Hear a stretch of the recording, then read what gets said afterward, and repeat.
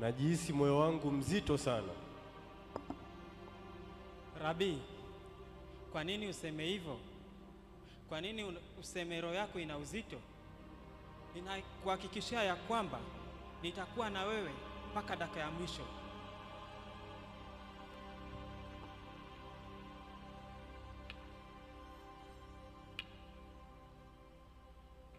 Hakika utanikana mara 3 kabla ya jogoo kuwika. Baada ya maneno hayo, Yesu aliondoka pamoja na wafuasi wake, akaenda ng'ambo ya kijito Kidroni. Pale palikuwa na bustani, akaingia yeye na wafuasi wake.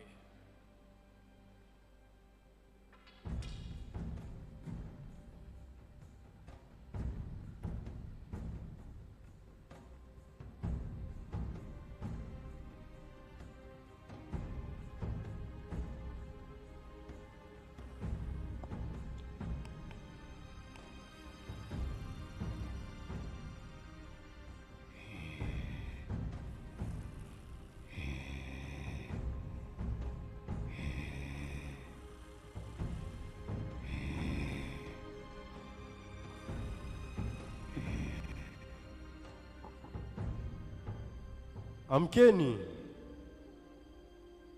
Mbona mnalala? Amkeni msali ili msiweze kuingia katika majaribu. Kadhalika Yuda yule aliyemsaliti alijua mahali pale, kwa maana mara nyingi Yesu alikusanyika huko pamoja na wafuasi wake. Basi Yuda alipokea kikosi cha askari na walinzi waliotumwa na makuhani wakuu na Mafarisayo, akaenda huko. Walishika mienge na taa na silaha mikononi.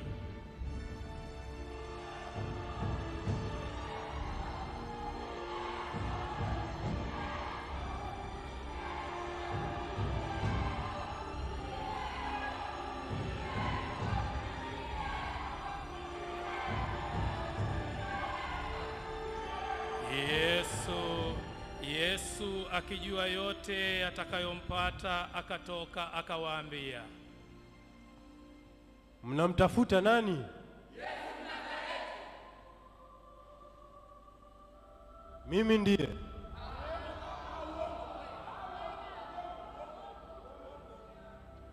Mnamtafuta nani? Yesu Nazareti. Mimi ndiye.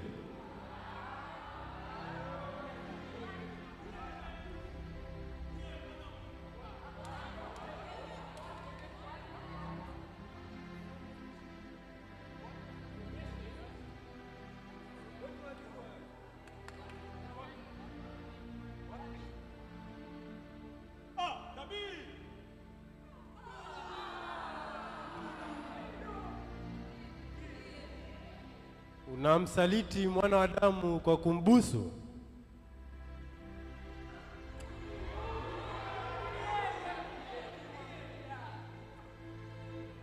Nimekwisha kuambia kwamba mimi ndiye. Basi ikiwa mnanitafuta mimi, waacheni hawa waende zao. Rudisha upanga alani mwake. Je, nisinywe kikombe alichonipa Baba?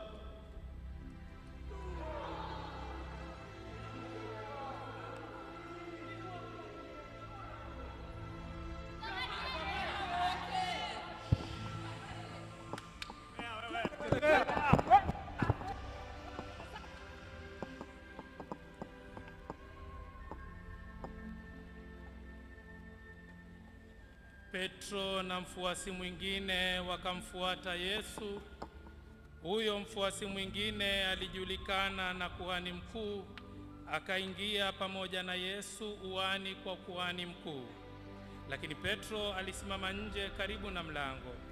Basi yule mfuasi mwingine aliyejulikana na kuhani mkuu akatoka akasema, namngojea mlangoni. Akamleta Petro ndani.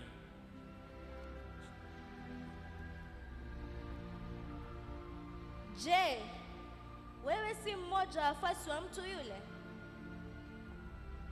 Mwanamke, simjui huyo mtu.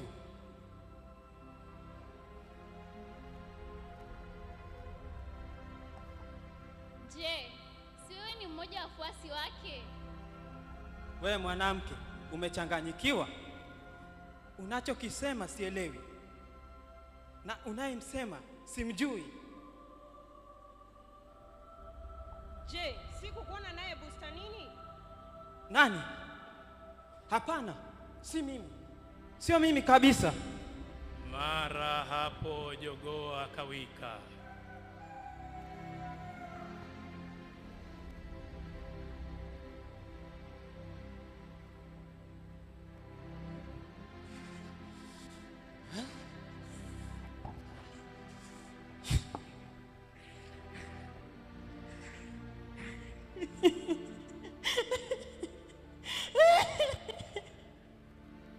Bwana, katika huruma yako umeokoa watu kwa nguvu zako. Nimemkana Yesu, nimefanya dhambi. Hapo kikosi cha askari na jemedari wake na watarishi wa Wayahudi walimkamata Yesu, wakamfunga na wakampeleka kwanza kwa Anasi, maana huyo alikuwa mkwewe Kayafa, naye alikuwa kuhani mkuu wa mwaka ule. Kayafa huyo ndiye aliyewapa Wayahudi shauri ya kwamba yafaa mtu mmoja afe kwa ajili ya taifa.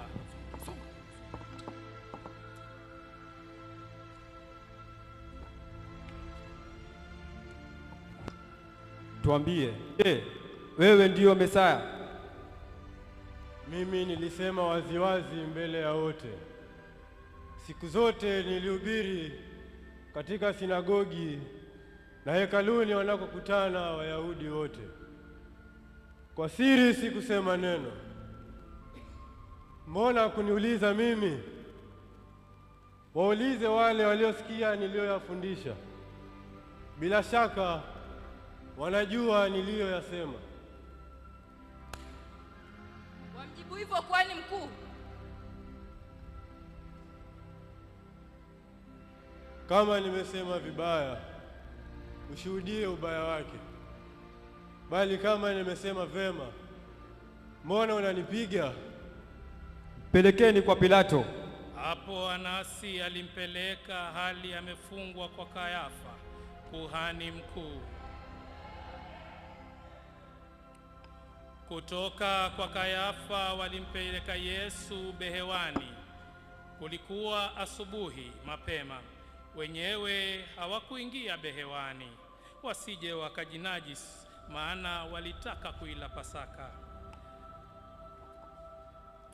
Twende, songa. Yesu ndio Mesaya. Basi Pilato akawaendea nje akasema, mnaleta mashtaka gani juu ya mtu huyu?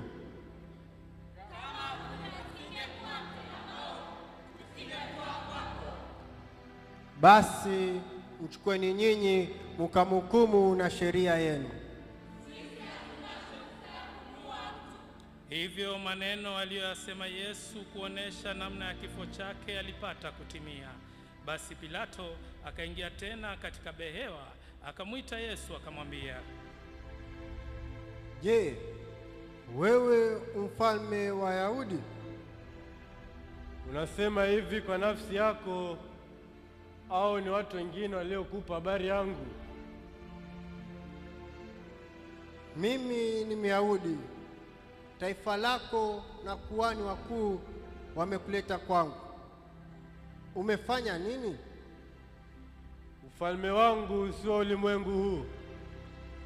Kama ufalme wangu ungekuwa ulimwengu huu, watumishi wangu wangenipigania nisitolewe kwa Wayahudi.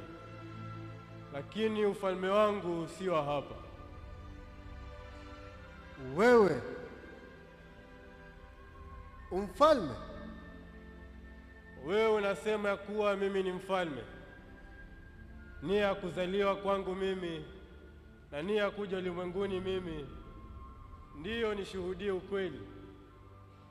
Na kila aliye mkweli huisikia sauti yangu. Ukweli ni nini? Baada ya maneno hayo alikwenda tena nje kwa Wayahudi akawaambia, Mimi sioni kosa kwake. lakini kuna desturi kwenu niwafungulie mfungwa mmoja sikukuu ya Pasaka. Je, nimfungulie mfalme wa Wayahudi? Wakapiga kelele na kusema,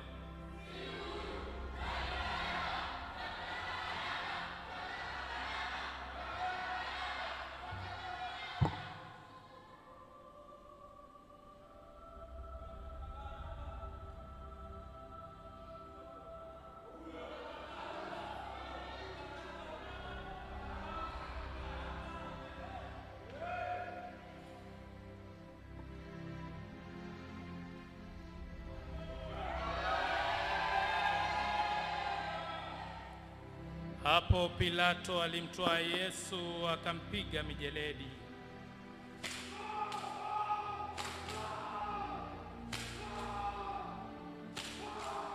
Askari wakasuka taji la miiba, wakamtia kichwani, wakamvisha joho la zambarau, wakamjongea wakisema,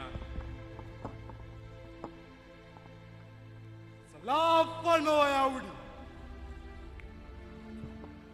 Akampiga makofi. Kisha Pilato akaenda tena nje akawaambia, Tazameni, nimemleta kwenu nje mpate kujua, sioni kosa kwake. Hapo Yesu alitoka akichukua taji la miiba kichwani na amevaa joho la zambarau. Pilato akawaambia, Tazameni mtu.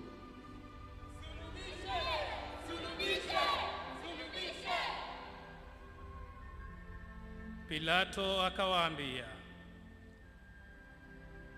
Umetoka wapi?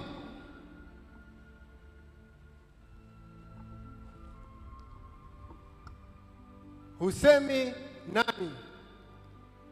Haujui ya kuwa nina mamlaka ya kukusulubisha na na mamlaka ya kuacha huru?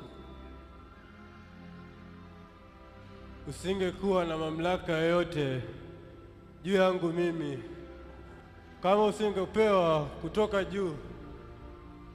Kwa hiyo yeye aliyenitia mikononi mwako ana kosa kubwa zaidi.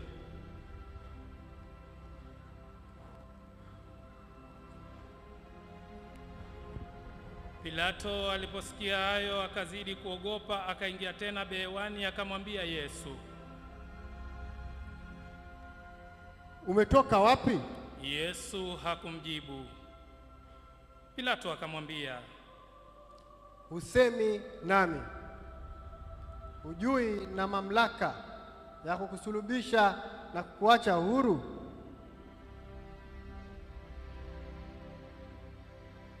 Yesu akamjibu,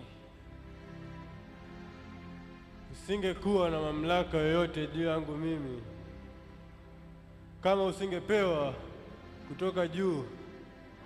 Kwa hiyo yeye aliyenitia mikononi mwako ana kosa kubwa zaidi. Toka hapo Pilato akajaribu kumfungua, lakini Wayahudi wakapiga kelele wakisema,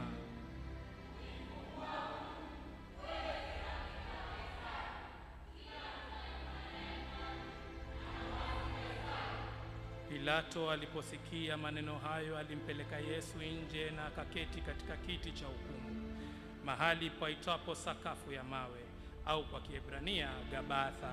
Ilikuwa siku ya maandalio ya Pasaka, mnamo saa 6.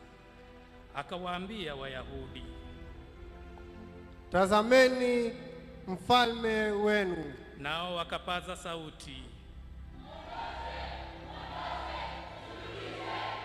Pilato akawaambia, Je, nimsulubishe mfalme wenu?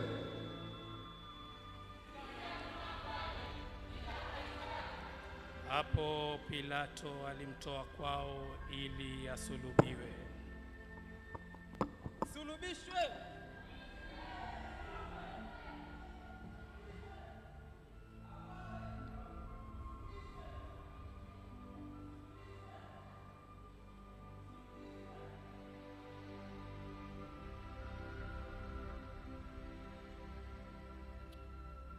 Yesu anapokea msalaba.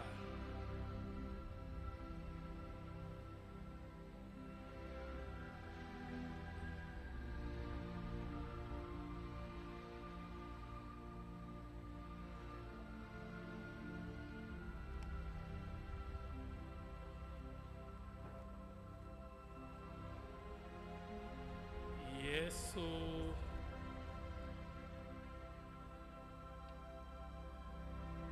anaanguka mara ya kwanza.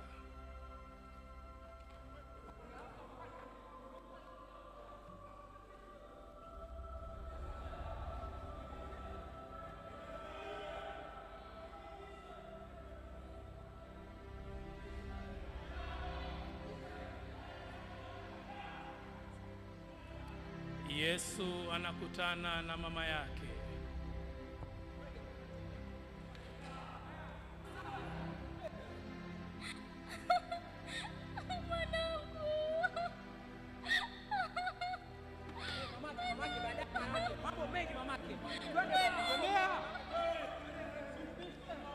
Simoni wa Kirene anamsaidia Yesu.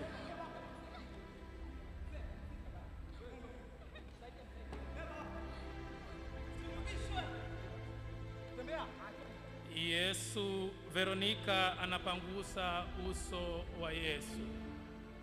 Tazameni sura ya Yesu. Yesu anaanguka mara ya pili.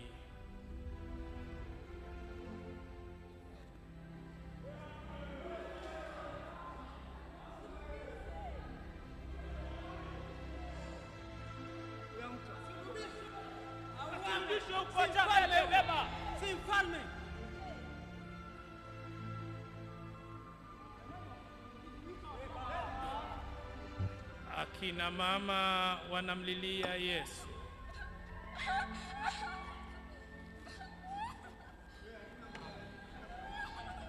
Msinililie mimi, bali zililieni nafsi zenyu na watoto wenu. Yesu anaanguka mara ya tatu.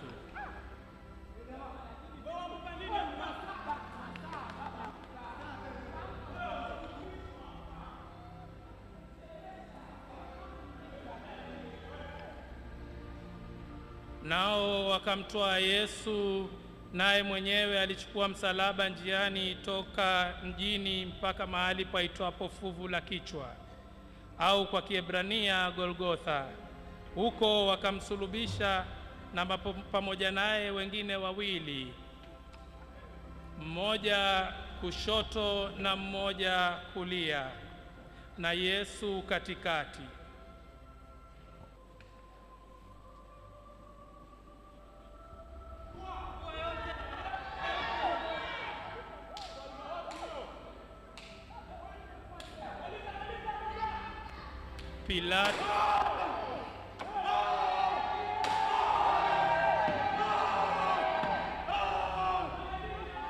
Pilato akaandikisha hati, akaigonga msalabani. Ilikuwa imeandikwa Yesu Mnazareti, mfalme wa Wayahudi.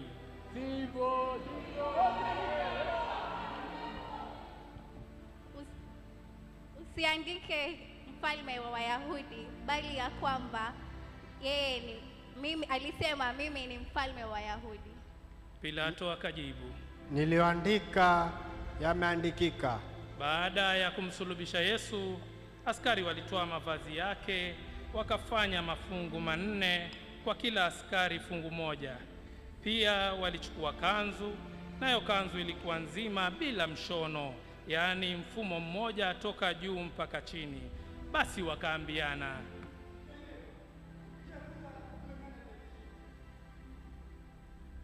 kwa namna hii yatimia maandiko yasemayo, waligawanya nguo zangu, wakalipigia kura vazi langu. Hayo ndiyo aliyofanya askari. Karibu na msalaba wa Yesu walisimama mama yake na ndugu wa mama yake, Maria mke wa Klopa na Maria Magdalena.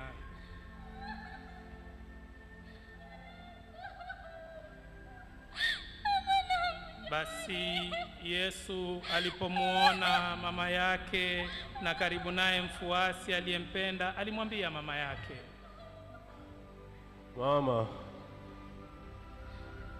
tazama mwanao. Kisha akamwambia mfuasi, Tazama mama yako.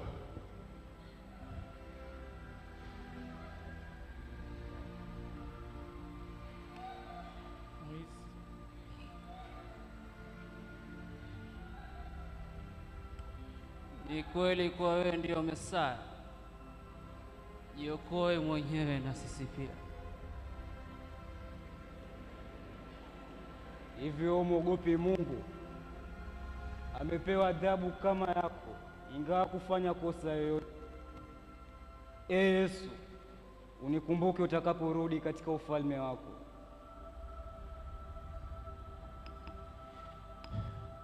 Nakwambia hakika leo hii utakuwa nami mema peponi.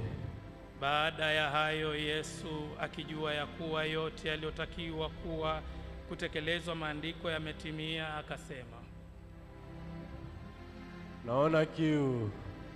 Huko kulikuwako chombo kilichojaa siki, basi wakalowesha sifongo katika siki, wakaipachika kwenye mwanzi, wakakigusa kinywa chake. Baada ya kuipokea siki, Yesu alisema, Eloi, Eloi, lama sabakitani. maana yake, Mungu wangu, mbona umeniacha?